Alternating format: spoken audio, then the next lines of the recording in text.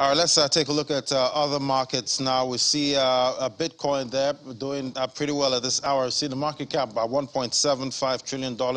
It's up 1.45%. 24-hour volume traded in Bitcoin, and the total crypto space, that's altcoins plus Bitcoin, $89.23 billion. That's up about 22.38%. Bitcoin dominance sitting there at 42.64%. We see Bitcoin this morning now, it's $39,405. It's up by 1.46%. We see Bitcoin price formed a base above the 38,000 level and started a steady increase above the 39,550 dollar resistance level, and that's the 100-hourly moving, simple moving average. Opening doors for a move above the 40,000 resistance, with bulls trying to take control there. And we see Ethereum there sitting at $2,641, up 3.44%. That's $15.17 billion traded in Ethereum.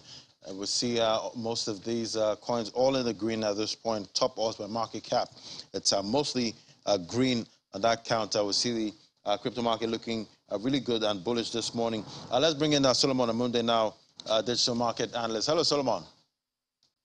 Yeah, good morning, Larry. Good morning.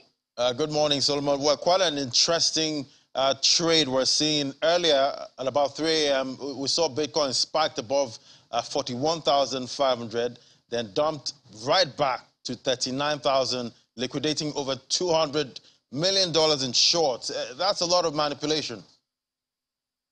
Yeah, indeed. That's a whole lot of manipulation, and it's not really the first time we're seeing this happening, but it's usually expected. That's why for most traders, it's good to not keep a very tight stop loss in your trade.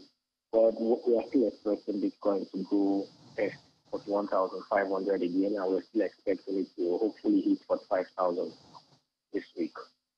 That's why the shorting and longing is not for kids in that market. And we see Mark Zuckerberg says NFTs are coming soon to Instagram. Quite interesting. How do you see this impacting the NFT space?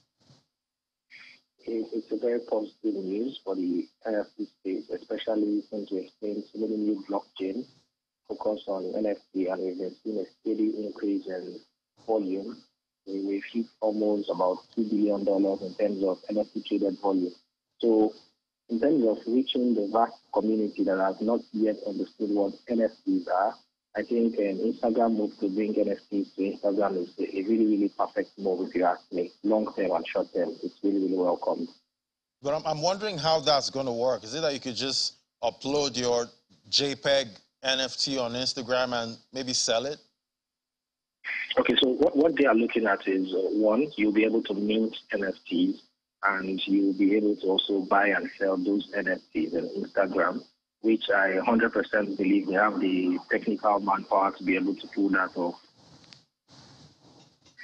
All right, well, we'll keep watching and see how that plays out. Thank you so much, Solomon Amunde, digital market analyst right there. All right, now let's look at the top 5 gainers there. We see Waves topping that counter at $30.96 per coin. It's up 18.41%. We see GRT there up 17.36%. It's seen double-digit gains this morning. The top 5 gainers, we see Basic Attention token there at 82 cents.